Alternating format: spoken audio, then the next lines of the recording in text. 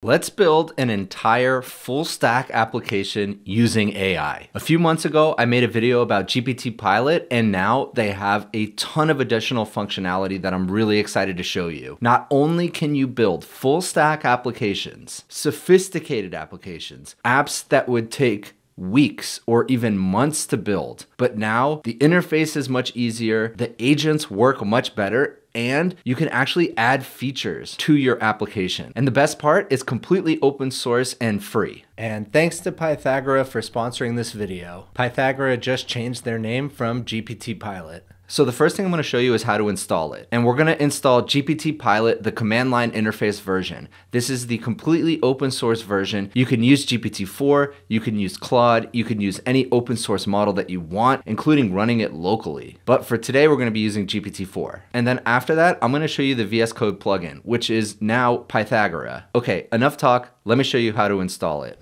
First, navigate to a folder that you want everything created in. So I have this one at AI projects. Then what we're gonna do is clone the repo. So git clone and then the repository URL. And of course, I will drop this in the description below. And then hit enter to clone the repo. Then you're gonna cd change directory into GPTPilot like so. And today we're gonna be using venv to manage our Python environment. I know I usually use conda. Conda is great as well, but today we'll be using venv. So python -m venv pilot env. Next, we're gonna do source pilot-env, so the environment name we just created, /bin/activate, and that's going to activate our environment. Then you'll know it's active because it'll say so right there in parentheses. Now, if you're on Windows, it's slightly different, and this is what you're going to type instead. pilot-env/scripts/activate. And I'm on a Mac, so I don't have to do that, but if you're on Windows, that's what you do. Next, we're going to install all of the requirements. Very simple, as usual, pip install -r requirements.txt. Hit enter. And it's done. Next, we're gonna cd into the pilot directory within GPT-pilot. So go ahead and do cd pilot and then hit enter. Now we're gonna take the example environment file and rename it to just .m. And that is gonna be our environment file. So mv.env.example space .env. Hit enter, and that should be done. Now open up VS Code and make sure you open the folder GPT-pilot. Within that, there's going to be a pilot folder. Click that, and then you're gonna click the .env file right there. And this is where you're gonna enter all your environment information. Now, this is also where you get to choose which large language model you use and provided by which service. So if you wanted to use OpenAI, which we'll be doing today, you're gonna enter your API key and your endpoint right here. And I'm gonna show you that in a second. So go to your OpenAI account. We're gonna create a new key under the API keys section. Go ahead and click it, and I'm gonna name it pilot_YT. Create secret key. And I'm gonna copy it, and yes, I'm gonna revoke this key before publishing the video. Switch back to Visual Studio Code, and you're gonna enter that API key right there. And for the endpoint, it actually tells you what the endpoint should be right here. So we're just gonna paste that in. Now we also choose the model name right here, so GPT-4 Turbo Preview and max tokens. And you can mess around with the max tokens. I know that GPT-4 has a much larger context window than this, but I'm gonna leave it as is for now. OpenRouter and Azure are two other options that it gives you, and I believe all you have to do to use an open source model is spin up something like Ollama or LM Studio, and then just replace this OpenAI endpoint with the endpoint that one of those apps gives you. And since they match the completions endpoint by OpenAI exactly, it should just be a drop and replace. And you can also select your database type down here, but I'm gonna leave everything as default. And that does mean that we're using SQLite. Next, we need to initialize the database. So Python db_init.py, and then hit enter. Okay, and it's done. And last, we're just gonna spin up the application now. So Python main.py, and this is where all of the work is gonna be done. So hit enter, and immediately it asks for the project name. Now, something really important to note is if you want to continue with the project that you're working on now, this is the command that you use. You pass it an app ID, and this is the app ID right here. So save that in a text file somewhere because we can always come back to it. Now, the reason you might want to do that is because if this takes, let's say, an hour to go through and you don't have time to do it all in one go, you can easily come back to it. And then you could also continue to iterate on the code even after you're finished. So remember this ID right here. So in the last video, we built an auth application. It was a full stack application, front end and back end, with a database that allows you to register for the app, sign into the app, and stored some of your preferences. And again, that was all done with GPTPilot. Okay, so what I want to build today is a chat application. So two people can chat with each other in real time. And so we'll need a few moving pieces. Obviously, we'll need something like WebSockets or something similar. And we need to be able to enable two different browsers to chat with each other in real time. We're going to be using Node.js for the framework, but other than that, I'm going to let GPTPilot suggest everything else. So what is the project name? Chat app. GPTPilot currently works best for web app projects using Node, Express, and MongoDB. Perfect. You can use it with other technologies, but you may run into problems. React might not work as expected. So I am totally fine with this stack. Describe your app in as much detail as possible. All right, so let's try this. I want a real-time chat application where two people can talk to each other through the browser in a live chat-like environment. Each of the users should have a name and the app should store the history of the conversation. You should also allow for emoji use by having an emoji selector in the input box. Each message in the message timeline should be accompanied by a timestamp of the message and who sent it. And I just added messages most recently sent should be at the bottom of the message history. So let's stop there. Let's see what it does. Now it's starting to help me actually refine my idea. So let's start by refining your project idea. Do you want users to be able to create accounts, or should they be able to set their name temporarily for each chat session? Since I already did user accounts in the last video, I'm going to skip user accounts. I want this to be a free-for-all and anybody can message anything that they want. No user accounts, but users should be able to set their name temporarily. Should the chat be one-on-one, or do you envision allowing multiple participants in the future? That is a great question. I think I want to allow multiple participants in the future. So let's allow for multiple participants. Will there be any form of moderation or administration capabilities needed for managing the chat or participants? This is awesome. So all stuff that I didn't really think about when devising the first prompt. So I'll simply say messages can be flagged as spam by anyone, and it'll show a flag next to the message. So let's hit enter. Should there be a limit on the number of messages a user can send in a certain time frame to prevent spamming? Great question. So yes, users can send a maximum of 20 messages per minute. Do you require any specific emoji set, or is the standard emoji picker sufficient? Standard is fine. So now it's describing my app in more detail. Here it's defining the user experience. This is actually the functional specification, which is great. So we have setting a username, chat interface, emoji support, message history, and spam flagging. Everything that I just discussed with the AI. So I love this. First, it's kind of like working with a product manager. And then we're going to start working with developers. And all of this is done hand in hand with AI. Okay, so we're going to stop there. I built a full application in my previous video, which I'll link down below. But for now, what I want to show you is the VS Code plugin and actually being able to iterate on an existing code base. And you can think of Pythagora and GPTPilot as your own coding team, not just a single coder. They have a spec writer, they have a reviewer, they have a troubleshooter, they have a developer, and it all comes in a single package for you. And they all work together to build exactly what you need. And you can kind of think of it as GPTPilot is the core technology, and then Pythagora is built on top of GPTPilot. And Pythagora just allows you to do everything even easier. And if you use Pythagora, you just need to sign up and you get 100,000 free GPT-4 tokens.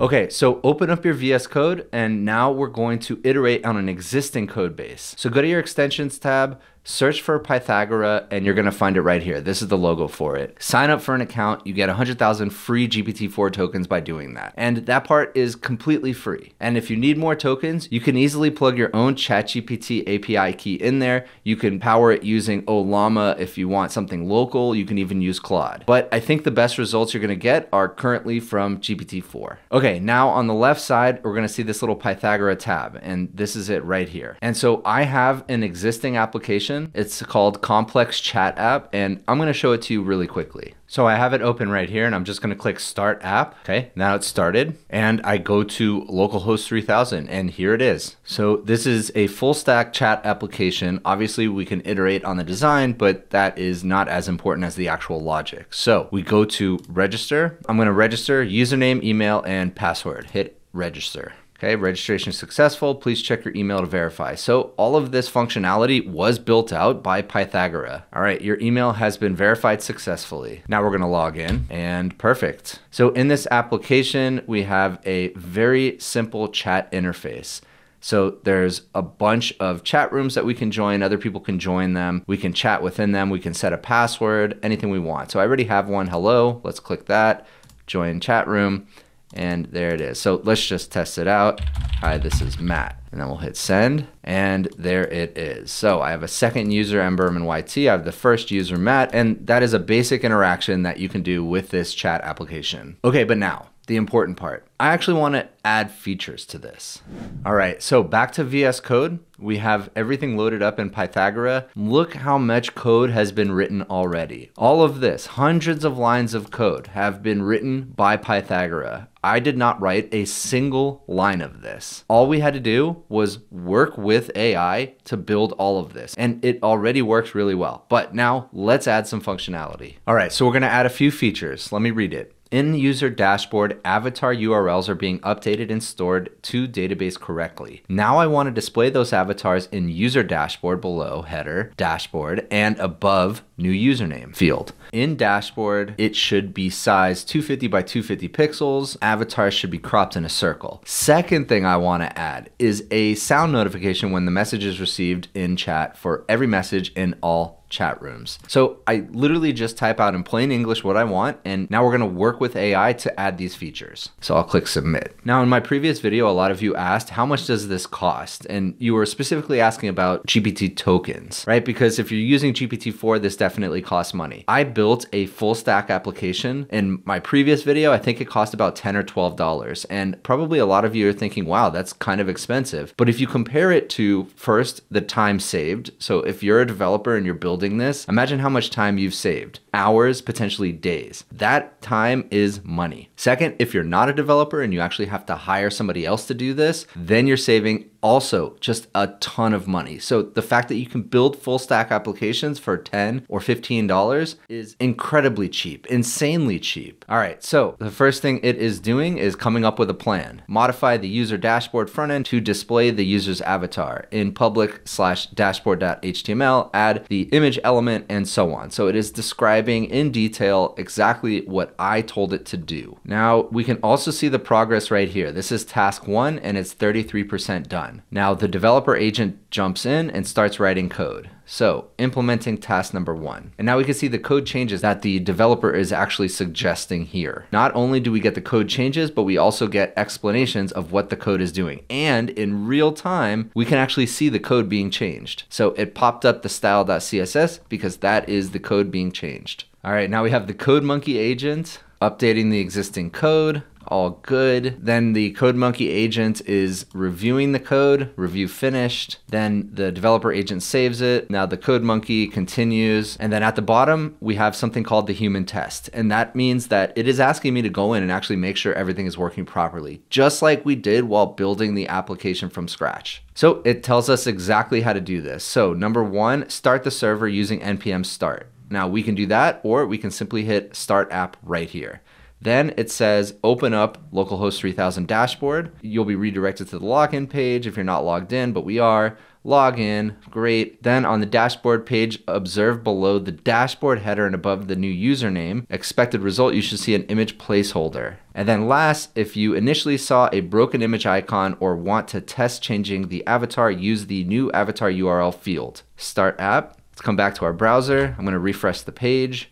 Let's go back to rooms. I'm gonna go to the dashboard, just like it said, and there is the broken avatar image, just like it said. Okay, so now I'm gonna put a new avatar URL in there, right there. I'm gonna update profile. Okay, and it actually didn't work. So let's debug it with AI together. All right, so I entered a URL for an image to try to update the image, but I don't see the image. All I see is a blank space with the text avatar, but the A in avatar is partially cut off. So let's see. I'm gonna paste it in and it'll debug it for me. And now it's gonna ask me some questions to help debug the issue. So what browser and version are you using to access the application? So I'm gonna say Google Chrome version and then paste it in the version number. Submit. Can you describe step by step what you did before noticing the issue? So I went to the dashboard page, entered an avatar URL in the bottom of the input box, clicked update profile, and then nothing happened. Are there any error messages in the browser's console? Okay, so let's switch back to the browser. I'm gonna right click, inspect, then I'm gonna go to console, and we're gonna see if there are any issues. So there definitely are a bunch of issues here. However, I'm gonna clear them, I'm gonna refresh the page, and I do not see any errors. So I'll just type no errors, submit. Did the URL of the image you tried to set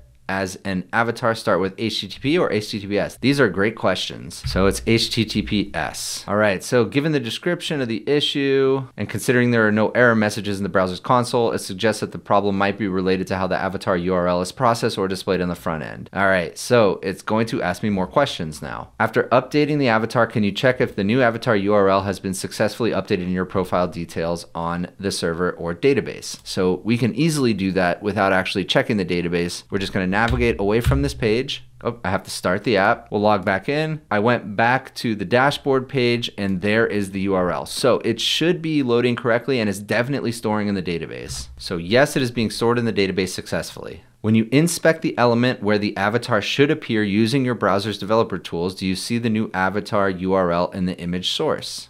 Good question. So I'm right clicking, inspect. Let's see if we see that avatar. So I can actually do view page source, and there's the problem. It's not actually linking to anything. So it doesn't actually close off the IMG tag, and that's the problem. Okay, so I'm gonna say no, it opens an IMG tag, but it doesn't include the URL and doesn't close the IMG tag anywhere. Here's the code, and then I just paste it in the code. Submit. Is the issue persistent across different web browsers or only Google Chrome? All web browsers. Okay, so now it's debugging the issue and hopefully it's gonna know what it is because I basically told it what the issue is. Okay, now it's coming up with a plan to fix this issue. Updating the existing file, great. Okay, now it's sending the code for review and the review notes said it looks good, saved the file, updated it, and now it should ask me to try it again. Perfect. All right, so I'm gonna start the app again, switch back to this page, refresh the page, and there it is. Perfect, exactly what I asked for. There's the image I provided, plus it's cropped in a circle. Awesome. And then I'm gonna just say continue and then submit. So then it's continuing to build the next feature. All right, occasionally it'll ask you to do this. So it's going to ask you to check the code, make sure it's good, and then if you wanna make any changes, do so. If not, you don't have to do anything. And it also opens the file and highlights the line that you have to look at. So please open the file and line 14, add the required input. Okay, so let's see. Okay, so it's asking me to check this line of code. Okay, input required, and it looks fine, so I'm just gonna delete that. I'm not gonna change anything. Now it's asking me to check the code again. So let's see what it's asking me to do now. So step 1, log in. You should be redirected to the dashboard page. Then you should see the avatar. So we already checked that, but let's just check it again just in case. So start app, refresh, and there it is. And so I'm just gonna click this continue button right there. Now it is continuing on to the next task. So we're gonna be integrating sound notifications for incoming chat messages in all chat rooms. All right, so it needs human intervention again. Download or select an MP3 sound file that you wish to use as the notification sound. Rename this file to message notification MP3 and manually place it in the public directory of your project. So I downloaded it, I renamed it to message notification.mp3, and I'm saving it to the public folder. Back to VS Code, let's continue on to see if it needs me to do anything else, and it doesn't. Okay. So everything working, continue. Okay, now it's sending code to review again. So the reviewer agent, we can see right there is reviewing the code, and the review is finished, and we can actually see the code being changed in real time. Very cool. All right, so it's done implementing the sound. Now it's asking me to check if it works again. So use npm start. We could just do that by clicking start app right there. Open your browser, log in if you have to, join a global chat room, or create a new one, and then we're gonna have to have 2 browser windows open to test this. So let's go ahead and do that. So I'm gonna register a second user, mberman_yt_2, register. All right, logging back in, great. So now we should have 2 separate browsers open, 2 users, and we're gonna join the same chat room. Let's say this room is called room 1. We'll join and create the room. There it is. Now, if I refresh over here, I see room 1 right there. So I'm going to join it as the second user. So let's type hello. And there it is. The ding worked. If I go over to the other browser, there it is. All right, so there I'll say, hey, how are you doing? This is the second user. And there's the ding again. Come back over here, and there it is. Awesome. So that is how easy it is to add new functionality to an existing application that you build with Pythagora. It really could not be easier. The best part is you work hand in hand with artificial intelligence to build out any functionality. Even if you're building it out from scratch, if you're iterating on existing code, it gives you step-by-step questions, how to verify that it's working, how to debug it. It is truly seamless. Thanks again to Pythagora for sponsoring this video. Find the link to Pythagora in the description below. I'll also link their open source project, and if you need any help at all, they are super active in Discord, so check them out there. Again, I'll drop that in the description. If you like this video, please consider giving a like and subscribe, and I'll see you in the next one.